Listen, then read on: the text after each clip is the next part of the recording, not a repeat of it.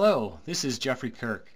Several years ago, I hosted a series of interviews called the Web Genius Summit. This is one of those interviews. Please note that any links provided in this recording are likely no longer useful as intended. Products mentioned may or may not be available, but lessons discussed in this video still apply. With that, I hope you enjoy this abridged episode of the Web Genius Summit. Today we've got another exciting call planned. And I've got a quote to lead into our call today, and this is from Dr. C.E. Welch. He's of the Welch's grape juice fame, and the quote comes from the late 1800s. He said, "Many men fail because they quit too soon. They lose faith when the signs are against them. They do not have the courage to hold on, to keep fighting in spite of that which seems insurmountable. If more of us would strike out and attempt the impossible, we very soon would find the truth of that old saying that nothing is impossible. Abolish fear, and you can accomplish anything you wish." And this was from a dentist who created the grape juice empire. But isn't that true? It's generally one fear or another that seems to hold us back. Sometimes we have great reasons to stop, but maybe these reasons are just a convenient way to mask fear. So I'm hoping we can conquer some fears today. I've got Brad Sugars on the line. Brad is an Australian entrepreneur and author who began expressing his entrepreneurial nature at a very young age. He displayed a natural curiosity for how to work smarter and get measurable results. While still at the university, he ran several small businesses. In the process, Brad learned how to start businesses and also how to buy and sell businesses. In time, business owners began approaching Brad to consult about their business. Despite the demand for his services, Brad realized that consulting was not the answer. He wanted business owners to implement the strategies he taught, but time restraints meant that he could not service the demand. Brad realized that the missing component between knowledge and implementation was coaching, and thus ActionCOACH was born. Brad Sugars started his business coaching company in Brisbane, Australia, hiring and training business coaches to leverage his time and to help as many businesses as possible. After several years, still buried by demand and wanting to help even more businesses, he decided to franchise his concept. Now today, ActionCOACH operates in 26 countries and has more than 1,000 offices around the world. The franchise has received numerous awards, including Fastest Growing Franchise, Franchisee Satisfaction, Best Overall Company, and has been named the #1 business coaching franchise for more than 5 years running. ActionCOACH is currently ranked by Entrepreneur Magazine as the 65th of the top 500 franchises for 2010. Brad, did that all summarize okay? It sounded a lot easier when you read it. Anything you want to add to that? Look, I think that that's a pretty good summary, other than the fact that I'm a dad, I'm an average golfer, I'm a good fisherman, but, you got to round out the whole thing. I'm an avid sports freak. I don't play many anymore, but I definitely go to as many of them as I can. Cool. Some good additions there. All right, I've got some questions for you today, Brad, and I'd like to just dig right in. That quote I threw out earlier about abolishing fear and attempting the impossible, well, over the past couple of years, we've certainly seen a lot of panic in the marketplace. But you've been quoted as saying about economic instability, you've said, if you have the knowledge, skills, and guidance, you can turn the situation into a fantastic opportunity for your business. Now, I can certainly assume that some of the guidance you refer to is coaching. Of course, correct me if I'm wrong in that. But I'm hoping you take a few minutes to discuss the other parts, the knowledge and the skills that business owners and entrepreneurs really need to open up what you call a fantastic opportunity. Yeah, look, one of the biggest things that comes with down economies is, as you said, panic and fear. And those who keep their head about them in that type of a market environment are the ones that are going to do the best possible. Those who go into panic mode and fear mode generally shut down and try and quiet the business. But here's the thing. When business is going well, people aren't on the lookout for new businesses to trade with. In today's market, when people are trying to cut costs or save money or get better value is the terminology I prefer to use. When people are looking for better value, it's pretty simple for us to understand that, hang on, these people are starting to look for a new supplier. They're looking for a new business to do business with. So it's a very important time to have your head on your shoulders correctly. Now, when it comes to the knowledge factor, 80% of business is sales and marketing, 20% is the delivery end of the business. It's kind of interesting that the number of business people that spend most of their day doing the operational aspects of the business or the managerial aspects of the business and very little time in sales, marketing, and building the business. And I always look at it, most businesses started because the owner was good at doing or selling whatever it is they do or sell. And then all of a sudden something happened and the owner went into management. The business got too big. I need to manage the business now. Look, imagine Roger Federer Incorporated, and we said, Roger Federer has all of a sudden said, look, this tennis business is getting a bit big. I better start managing the business and employ someone to play tennis for me. And I'll see if I can get them at a good wage as well. Great. It just doesn't make a lot of sense. But when it comes to a down economy, there's different marketing strategies. There's different sales strategies. There's different employment and recruitment. There's different strategies for each segment of the cycle. The problem, Jeffrey, is that more than 30% of businesses were started in that up cycle. So you've got most people that have never really done a downward cycle and survived through a downward cycle. The upward cycle is for, as we say on the farm, make hay when the sun shines. It's not spend all the hay, eat all the hay.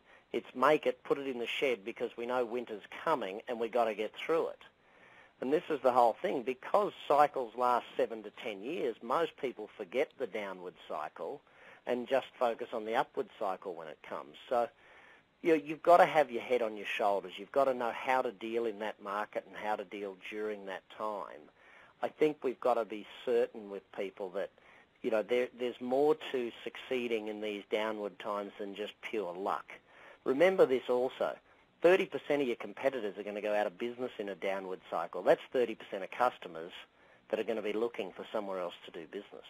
Now, you might lose 10 or 20% of your customers, but there's still 10% more out there. It also means that your competitors' best salespeople are going to be up for a job. Well, why not hire them in that down cycle? I had one of my clients who was in the HVAC business, and he went out and bought basically every small one-man guy in a van type business for no money down. Basically, he gave them a job and said, you come and work for me, I'll buy the van off you at cost, and you'll work for me and have a job, but you've got to bring all your customers over. And you look at it, he had a 4-fold increase in his business by buying all these guys that were in panic mode. Wow. So we could go on and that subject for days. But Yeah, I'm sure. The simple reality is that the biggest challenge for most business owners is they're too busy working to learn how to run their business. Yeah, good point. Great answer. I think there's some nuggets in there for all of us right away. There's another quote of yours that I've heard where you've said you need to have a vision and you need to think big, then you get into action. And with that, I think there's 3 phrases in there. Having a vision, thinking big, getting into action. And I'd like to take each one of these separately because I'm sure there's a point of learning in each. So the first part, when you say you need to have a vision, what are you really getting at? Look, vision is a very important part of success, and that is you've got to have a picture in your mind of where you're going to. You've got to be able to grasp exactly what it is you're aiming to create. And a lot of business people go into business just to provide themselves a wage. Unfortunately, with that type of short-term thinking, business has short-term results. The business will be out of business in a fairly short frame of time. The aim of a business is to go big, to build something that's quite substantial. If you look back at Microsoft and you say, here's a company that's initial vision was to have a computer on every desk running a Microsoft operating system. Now, eventually they dropped their running the Microsoft Office system because there were too many antitrust suits and stuff. But, when you sit back and think about it, how did a couple of young guys come up with that level of vision?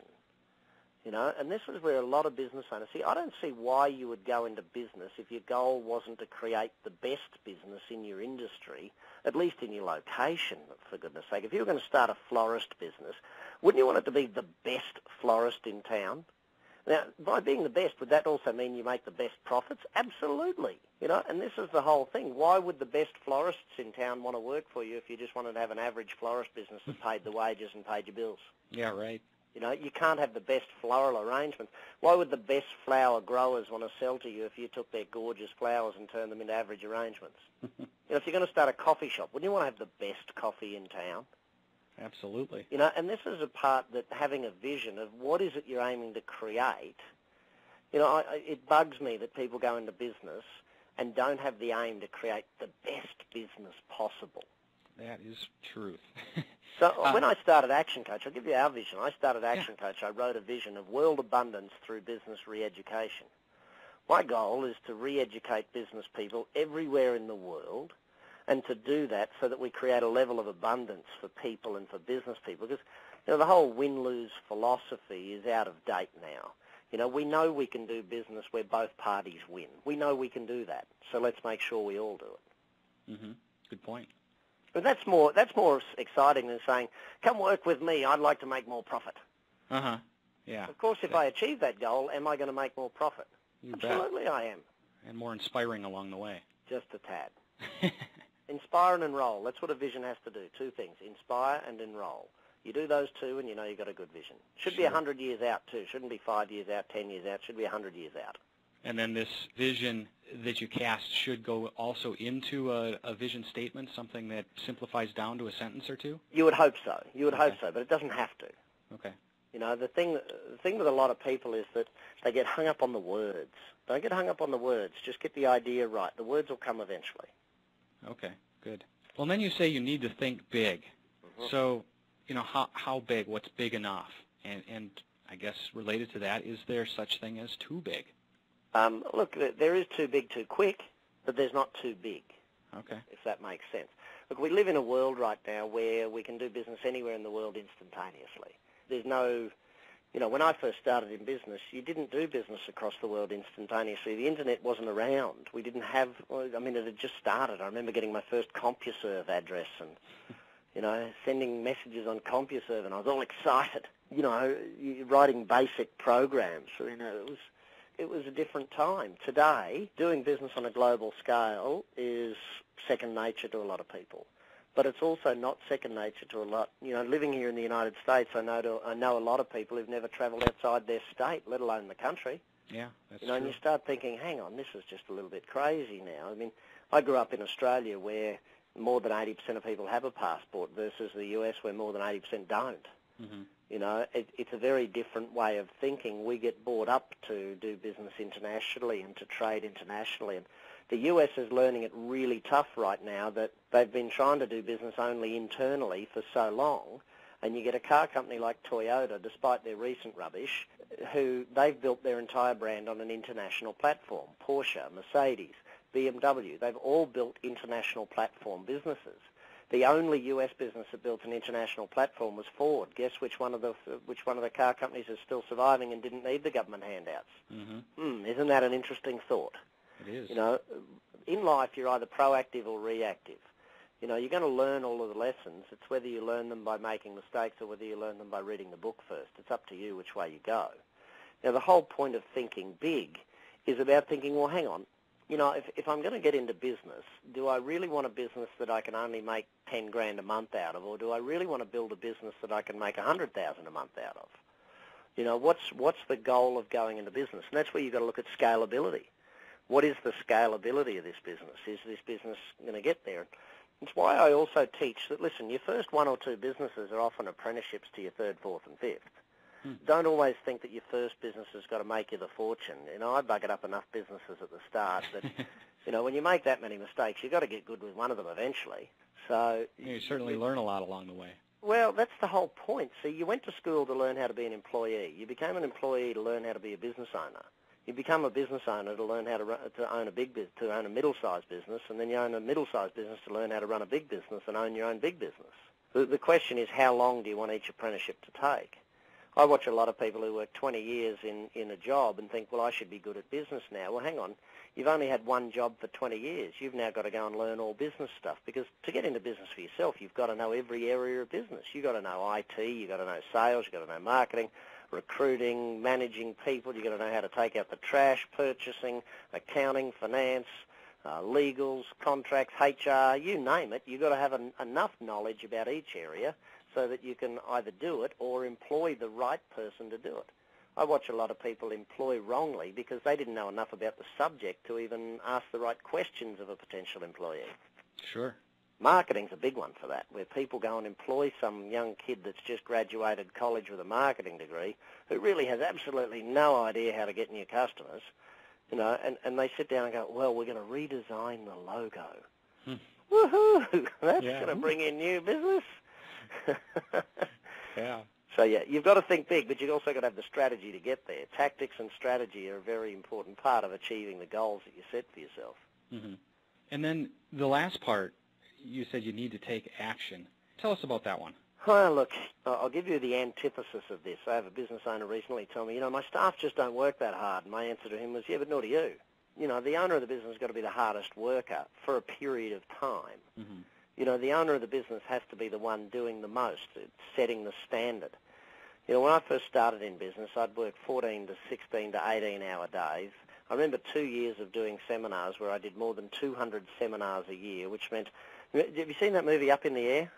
Oh, I have not seen it yet. Yeah, well, when you watch that, just think that was Brad's life for a few years. Well, actually, that's 7 years, I think.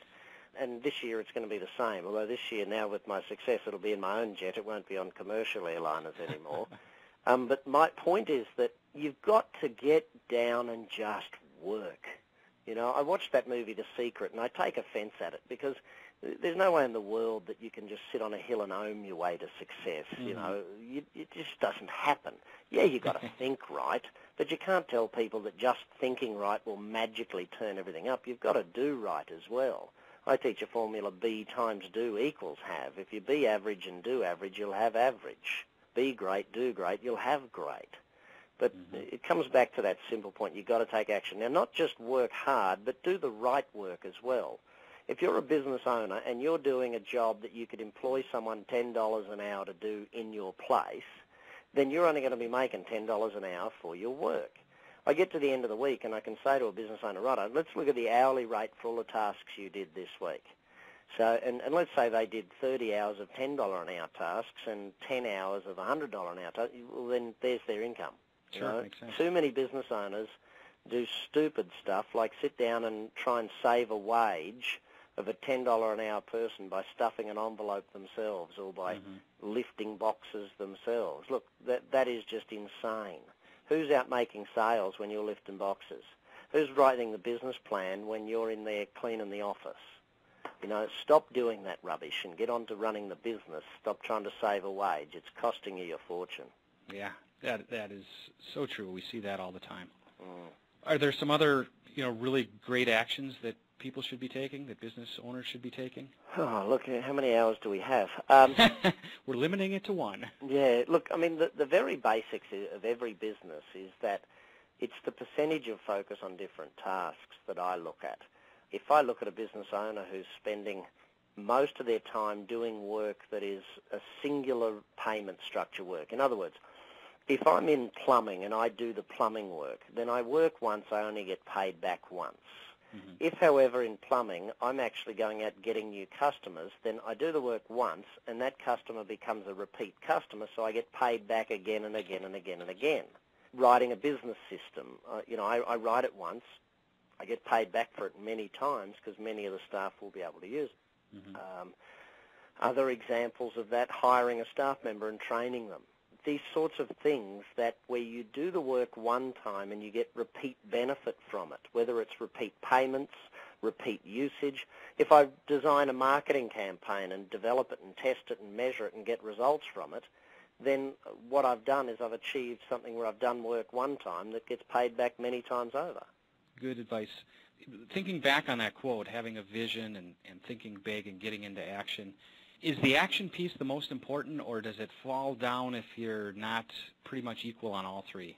Well, I teach it as a formula today. I teach it dream times goal times plan times action.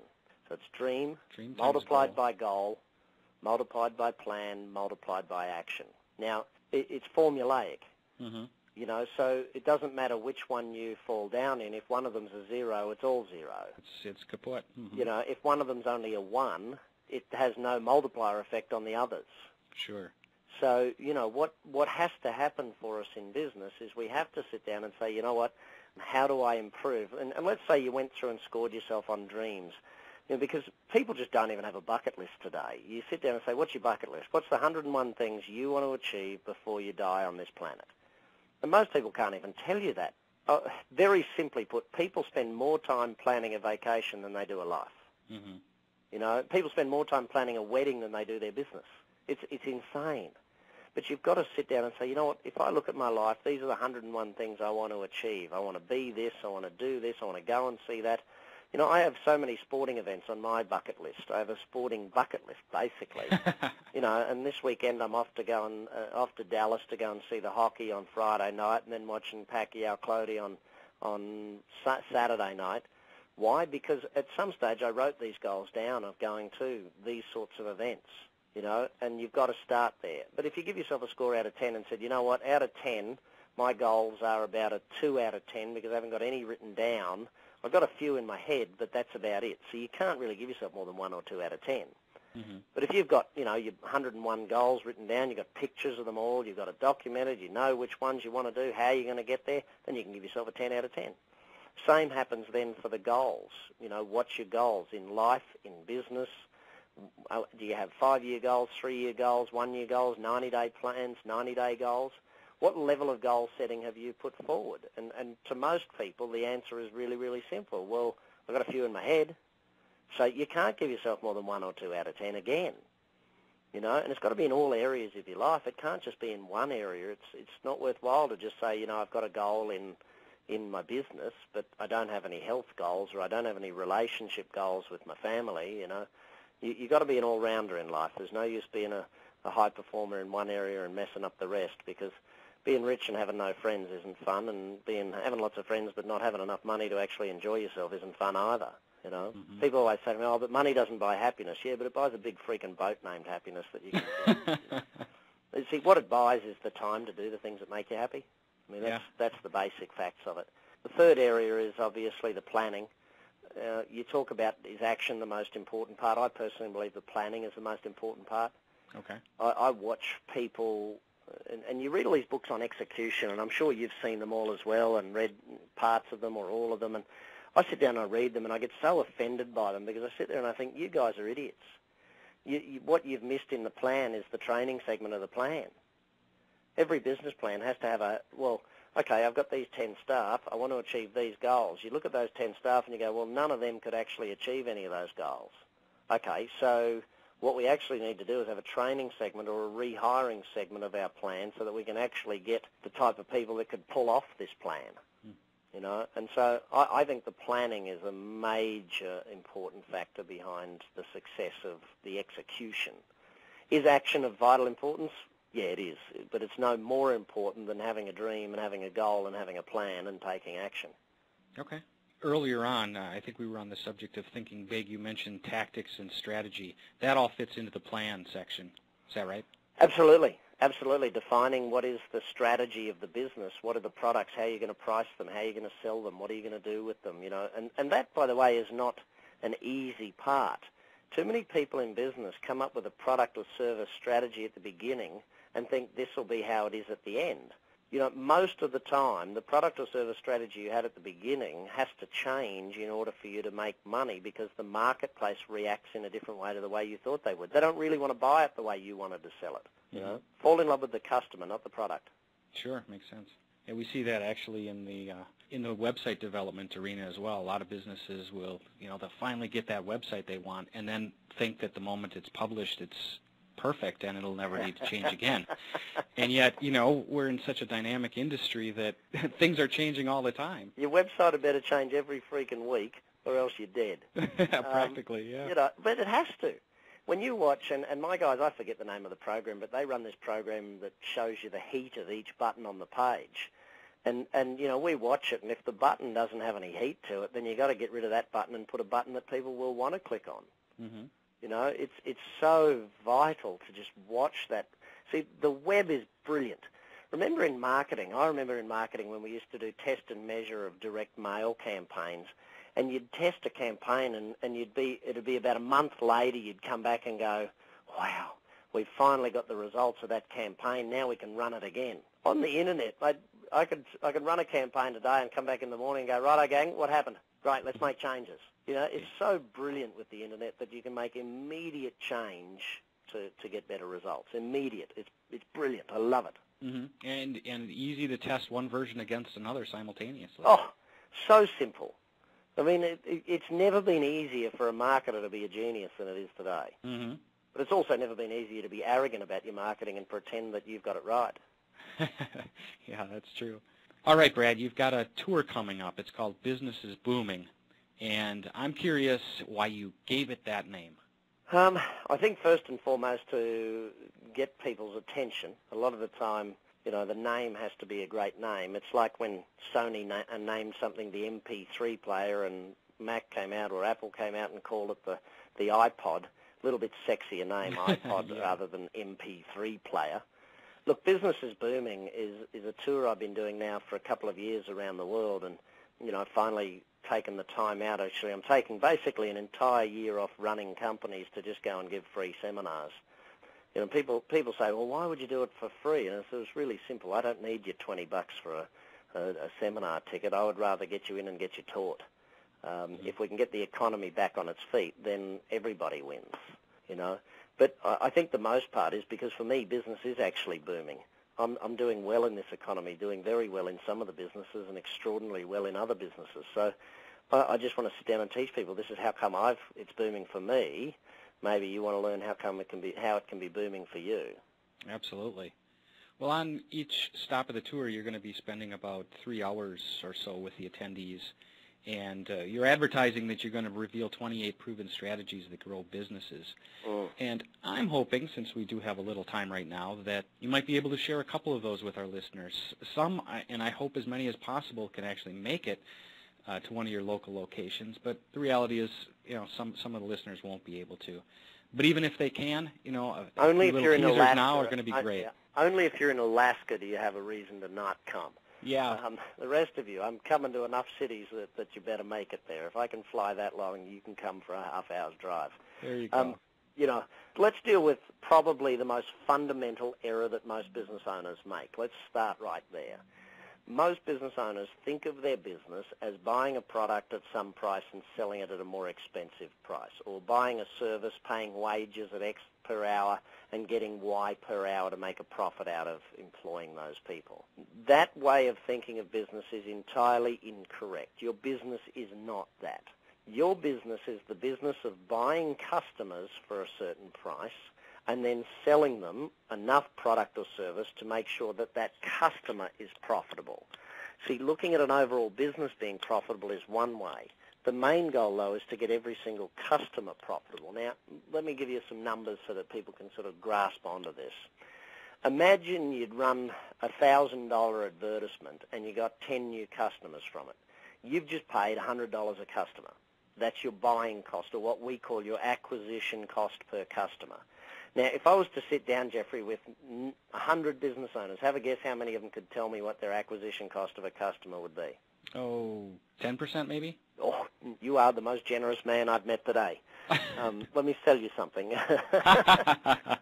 Look, if 10% could tell you the acquisition cost of their customer, in fact, if 10% of them could tell you their conversion rate, we would be lucky, of percentage of customers that actually buy versus those that came in. The number of business owners that can tell you their cost of acquisition of a customer, I can boil it down to one number. How many clients do I have? My coaching clients are 99.9% sure the only ones that can ever tell me that number. You know, others will have a guess at it. Oh, I think it's this. You know, once you get really good at this, Jeffrey, you don't want to just know it for the overall business. You want to know it per marketing campaign. You want to know it per this, per that. The Internet's great because we can do it there so strong and so easily, and it becomes far better. Now, if I work out I'm buying a customer, I'll give you an example, actually. This is a traditional business, a little bakery. So this guy ran his bakery. He spent $300 a week on advertising. And first of all, I said to him, how many new customers do you get from your ads? Guess what his answer was? He didn't know. Yeah. Like most business owners, he had no idea whether his advertising was bringing him a result or not. You know, the only way he worked out if advertising was working is if someone actually mentioned it to him, which, you know, just not good enough.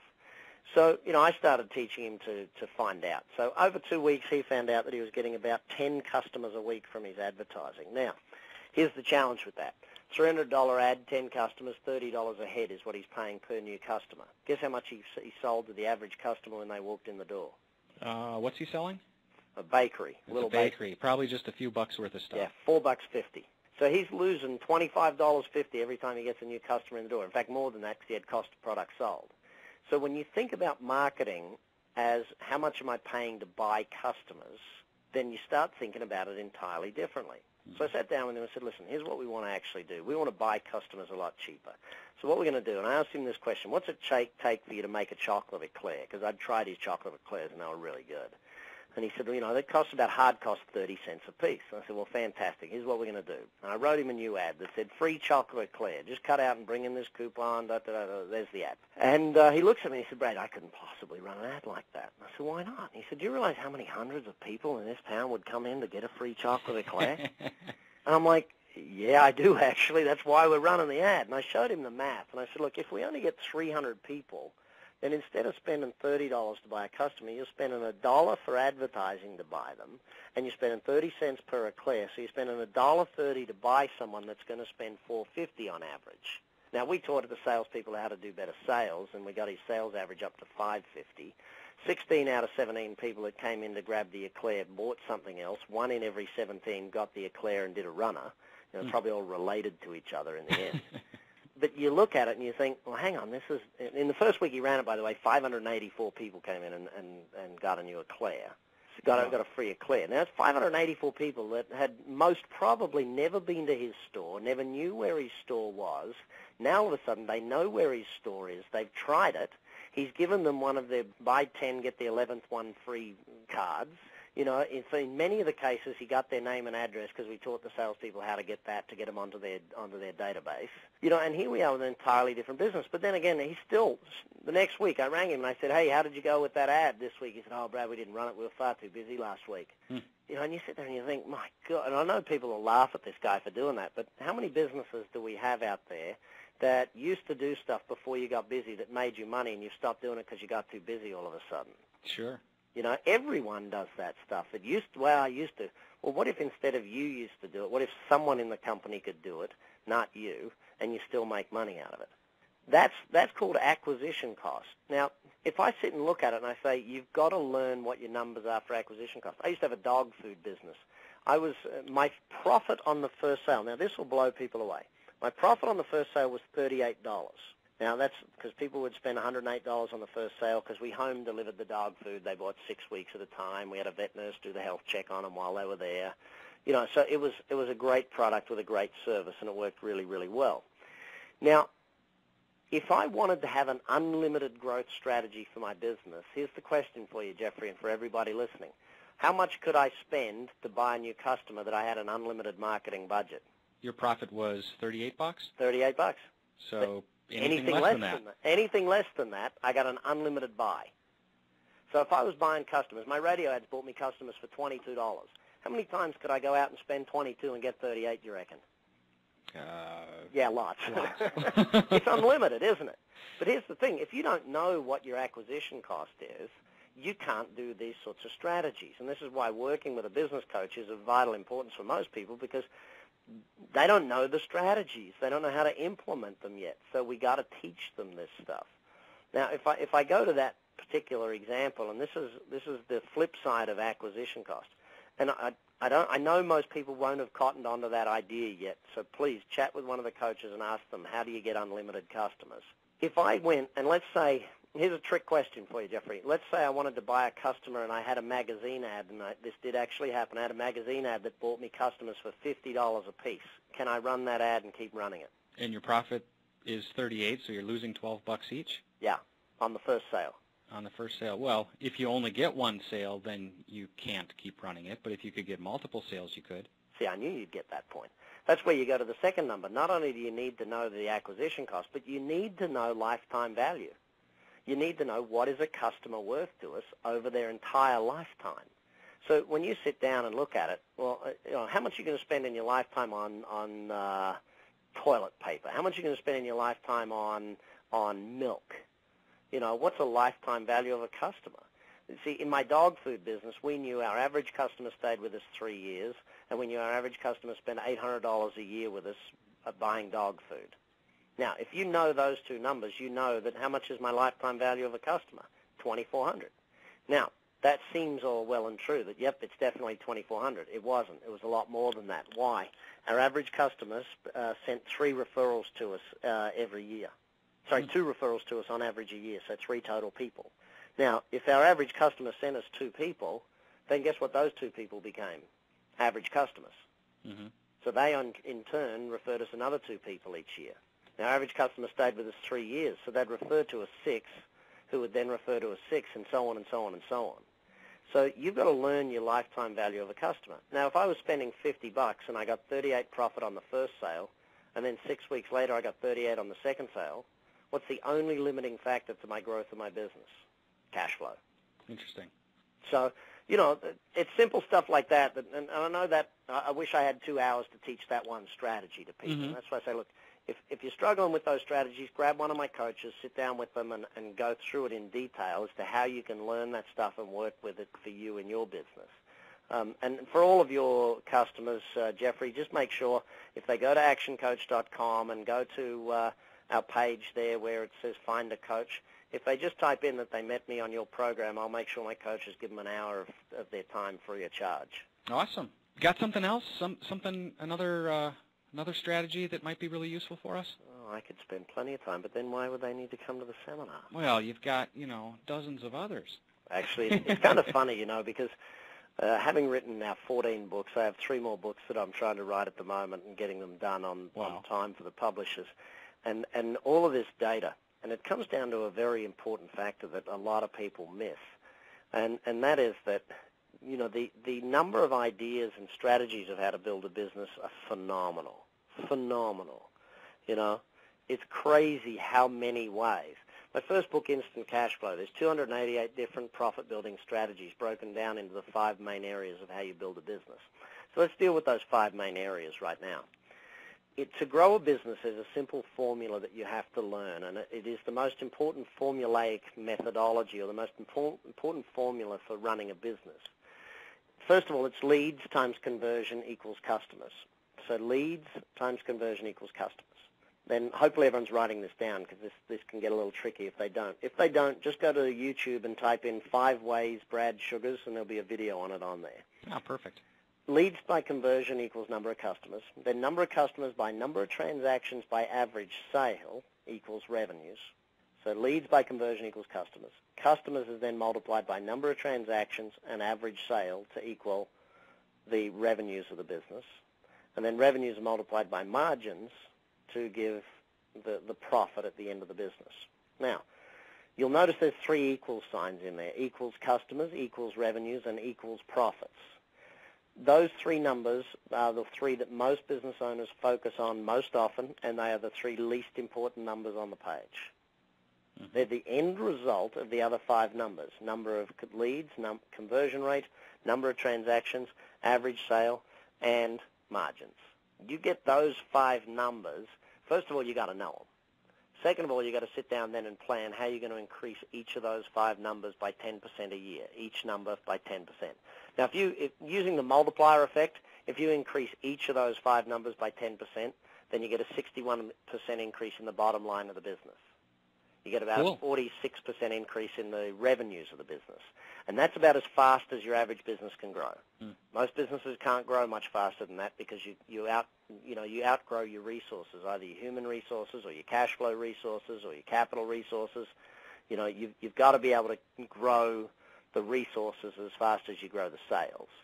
So, when you sit down with it and look at it, and, my first ever book, Instant Cash Flow, that book there has around about between 50 and 80 strategies in each of those 5 areas. So, lead generation, there's over 70 strategies there.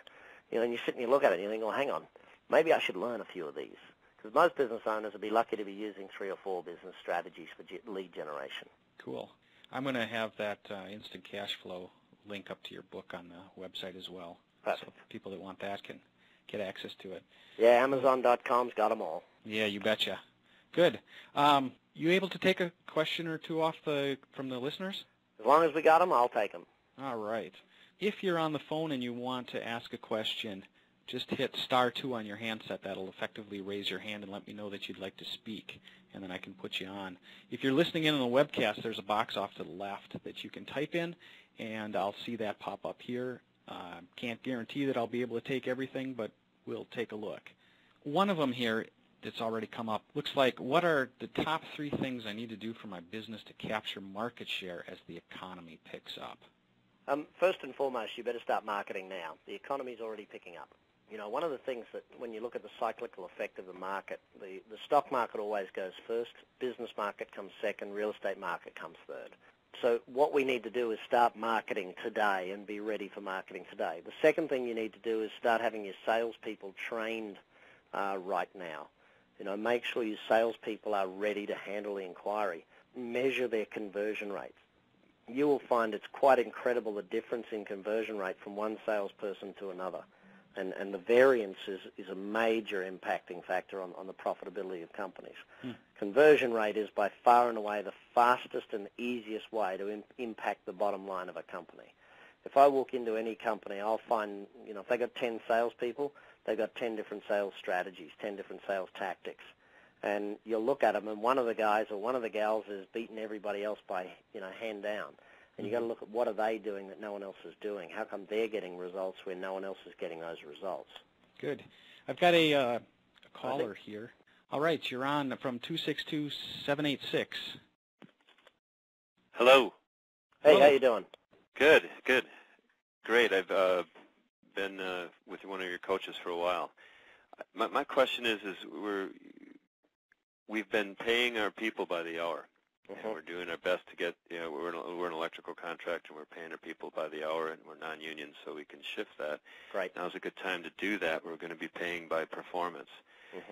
And do you have anything to add to that idea or thoughts on that? Yeah, look, I think there's 3 different schools of thoughts on performance. One is that as long as people have got enough base salary or enough base income, then performance can be motivating. If it's purely performance, then the fear factor can actually drive down productivity and remove it from that. The second thing that I'd want to look at is what is the personality base of the people you've got? Are they a competitive-natured style person? I would imagine that if you're in the electrical contracting arena, few of your people would actually be what I would call a high driver, high need to win style. Now, you might have a lot of them. I'm not sure on the personality style of your people. But if your people are more, if you use the disc profiling, the more the stability style person, then going to a performance-based pay structure will have almost no impact on them because they'll just do the same level of work anyway. The best form for that group of people of performance criteria is actually peer pressure, where it's a team-based performance benefit, and the team wins or the team loses. That is generally going to be the best way for that group of people. Now, have you done any surveying of your team to see how they feel about it, what they think, how they, et cetera, et cetera? That's a great idea. No, I haven't actually asked them. I've been dribbling out the idea and just seeing reactions. But, okay. It never hurts to grab 2 of your senior people and say, listen, guys, we're going to move to a more performance-based. We'd like to reward you guys more for doing better work. We would like 2 of you to be on the group that actually comes up with this strategy because if there's a great book on change by John Cotter. It's called Our Iceberg is Melting. One of the things he puts in there about change is that the biggest thing you need to do is have a few champions on the team for that change. So if you get 2 of your senior people involved in designing it, guess what they're going to do for the rest of the team? They're going to drive it through the company. They're going to sell it to them. You know, they're going to tell them, this is how we all make more money, guys. This is how we're all going to do better for it. And as long as it is a win-win, it'll do well. Great. Thank you. Excellent. Great question. Thanks. Yep. Thanks. Awesome. Let's see. We've got one other hand raised. I'll pop that one on. Okay, you're on the air. I don't have a phone number. It comes up as anonymous. Hi, my name is Cheryl. Can you hear me? Yes, Cheryl, we got you. Hi, okay. Well, I'm an independent contractor, and so I don't have a sales force, sales team, all of that. I have a 2-part career. I'm a professional organizer, so I handle, mild clutter to pack rats and hoarders, and then I am just finishing up school after about 4 years, I've been studying to become a holistic nutritionist, and I integrate the two. So my message is how disorganization in the home so dramatically affects health, fitness, and nutrition. Most of my clients, when one area is deficient, the other is as well. So I'm embarking on a new kind of I'm adding the nutrition to my organizing business, and right. I know you say. So what can I help you with today? Yeah, so I'm just asking, I wanted your opinion about coming up with one statement on, being at network events and mixers on what I actually do, and I came up with, I get people nutritionally organized. And I'm just wondering, as you said, don't get caught up on the words, but does that resonate with you? Does it make sense to you? If I said that to you at a mixer or networking event, would you understand? Does that make sense, or is it really let me ask you this question. Are you telling me, when you meet me, do you want me to understand what you do, or do you want me to understand the benefits of what you do? Absolutely what I do, but of course the benefits as well. So if you were to smack me in the face with what you do, I'd be like, oh, okay. If, however, you do find out for me the benefits of what you do, then maybe I might get excited. Okay. So if you sit down and look at the benefits of what you do, the benefits, what is it that you do? I help people increase their productivity through nutrition. Okay. What is it that you do? Find something that is of benefit. Now, by the way, when you go to mixers and networking events, test and measure different things. Do different stuff. I know as a business coach, I walk into a room whenever I'm at one of those networking things and they give you a 1-minute introduction. I always stand up and say, hey, I'd like everyone in the room to just raise your hand as high as you can. Now, everyone raise your hand another 2 inches higher, and they all do. And I go, see, that's the difference between not having a business coach and having a business coach, those extra 2 inches. Right. So you've got to come up with something that actually illustrates it to me, that excites me, that gets me wanting to participate with you, not something that bores me. Yeah, I know, and I understand that. That's why I'm your going. Organization, oh man, I'm already in pain when you mention organization. Then you mention nutrition on top of organization. Man, I'm in double pain at this point in time. It sounds like you're going to make me eat at certain times, and I've got to eat roughage all the time. So you got to remember benefits, not what. Facts are important, but benefits are far more important. Got it. Great question. Okay. All right, thank you. All right, Brad, we had an opportunity to look at some of the strategies that you'll be covering when you're on your tour. And if you would like, just take a few minutes and explain, what's going to happen if someone shows up at your Business is Booming tour. Why should our listeners really make it a priority to be there? Well, I'm brought up Australian. We're brought up blunt. So pretend I'm a cross between a Texan and a New Yorker, okay? So come from a really big place, and we have a bit of an attitude. Look, it's pretty simple. How often do you get to learn from a guy who's actually done it?